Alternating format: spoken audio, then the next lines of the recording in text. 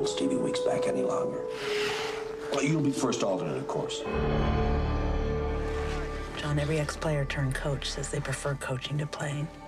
Because they can't play. What do you want this time? I come bearing the New York Rangers. The New York Rangers? In Mystery, Alaska. To play against our boys. The NHL feels it'll be great publicity. I don't want to hear another word about a hockey game. We talked about this. Oh, forgive me, Your Honor. I'm fat. We're playing these guys? We're selling this as a human interest story. The Mystery Boys. We don't know who they are or what they are. All we know is they have poor dental health and can skate like the wind. I don't know how to coach. If we're gonna make a game of it, it should be you. If I'm coaching, I need a captain on the ice. Two things we've always had in Mystery: our dignity and our illusions. I suggest we cling to both. Big. Not that big.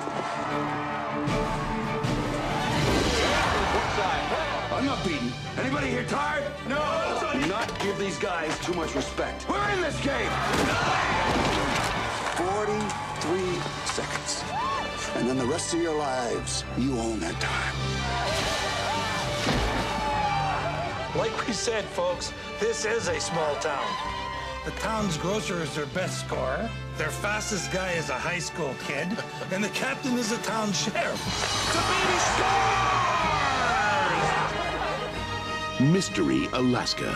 I play hockey and I sleep around because these are the two most fun things in cold weather. How about a quick romp? After you, Snake.